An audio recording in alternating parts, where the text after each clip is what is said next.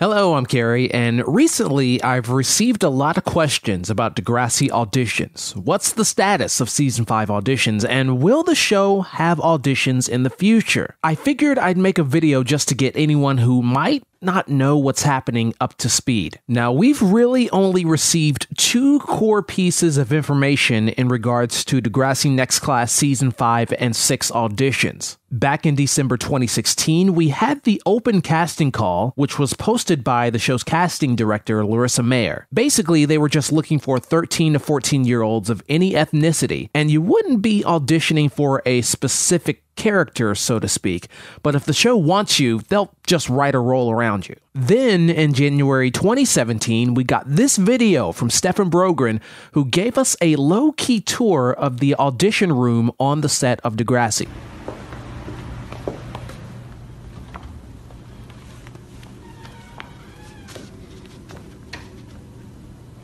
Hi, my name is Stefan Brogren. I am 6'4" and 44 years old, and I'll be reading for the role of Mr. Simpson.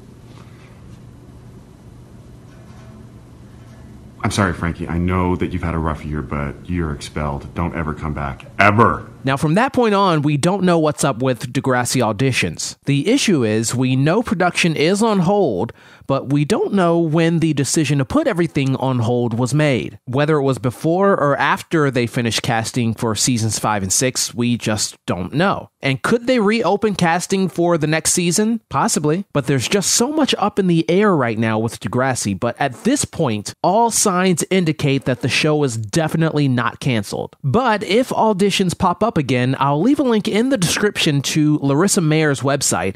It's the first place you're going to want to check out for any Degrassi casting info. And a reminder, seasons 5 and 6 were supposed to be filmed in summer 2017, but that did not happen. And that pretty much confirms that we are not getting new episodes of Degrassi Next Class in January 2018. And I'm also kind of worried that we might not get new episodes in July 2018 as well. To me, that would be very concerning from a fan engagement standpoint. A full year without significant Degrassi content, that just can't happen. But we'll see, and I'll make sure to keep you updated on all of that info. Thanks for watching, and don't forget to subscribe to Degrassi Corner for the latest Degrassi Next Class news and more.